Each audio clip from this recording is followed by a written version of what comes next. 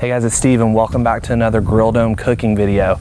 So with the holidays coming up on us, I have an awesome appetizer for you guys to try. We're gonna be doing a black raspberry and brie puff pastry appetizer, and we're gonna bake it on the Grill Dome. So let's go ahead and get started.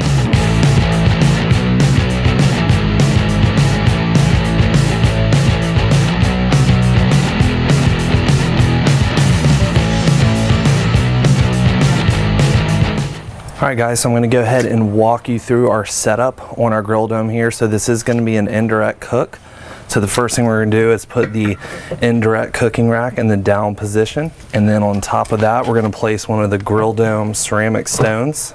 This provides our indirect environment. All right, and next we're gonna set the main cooking rack on top of that. All right, the last thing we're going to want to do is you could either take another stone and set it directly on top of the main cooking rack, or if you have one of the Grill Dome extender racks, you can just set that there and then set your stone on top. That just gets it a little bit further away from the heat source down below, since we are going to be baking this appetizer. So what we're going to do is go ahead and shut the lid and get the Grill Dome preheated to 400 degrees. All right, let me go ahead and quickly walk you through the ingredients here.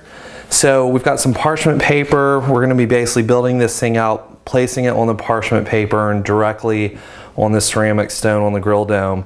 And then you're gonna wanna get the frozen puff pastry sheet, so just one box of these. You wanna get a wheel of brie. Now I got this wheel at Sam's Club, and it's massive. It's a 28.2 ounce wheel. I'm only gonna be using about half of this, so you can get the smaller 15 ounce wheels. That'll work perfectly. And then also you just wanna really get a jar of whatever your favorite preserves are, or jam. You can really pick whatever. I wanted to go with some of this black raspberry. And then lastly, we just have some heavy cream. Okay guys, so I've got half of the brie wheel prepared here, and once I removed the rind, I ended up with 2 triangle pieces. And the idea is that you're gonna have these pieces kind of fit together like this, so it's almost kind of like a little rectangle shape that's gonna fit in the middle of our puff pastry.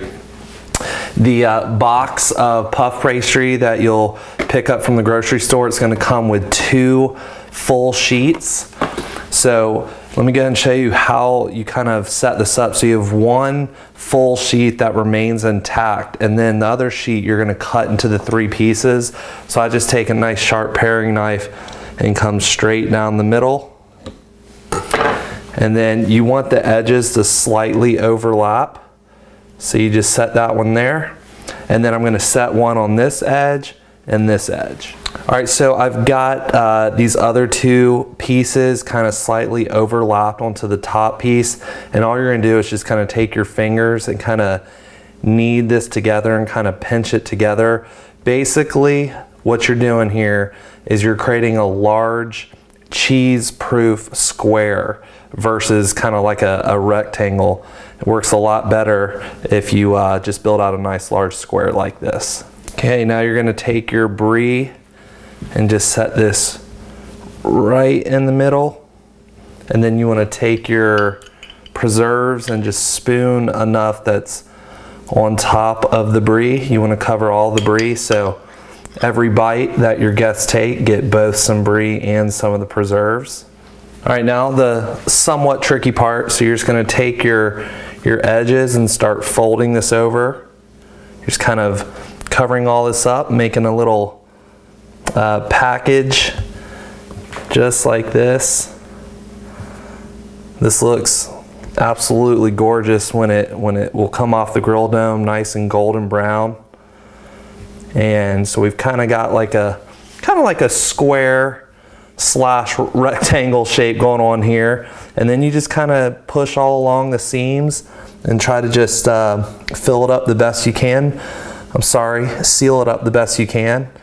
And lastly, you're gonna take some of your heavy cream and just base the top of it, and this is gonna give us this just amazing sweet golden brown crispy flaky topping when it's done baking on the Grill Dome.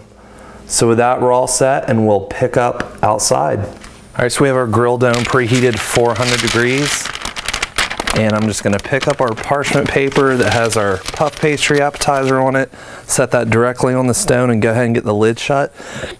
And we're gonna let this probably bake anywhere between 20 and 30 minutes, but the key here is coming back around the 15-20 minute mark, and once it's looking nice and golden brown and flaky, it's done. So you definitely want to watch it closely. You don't want it to burn. All right guys, we are right at the 20-minute mark. Let's go ahead and take a look at it.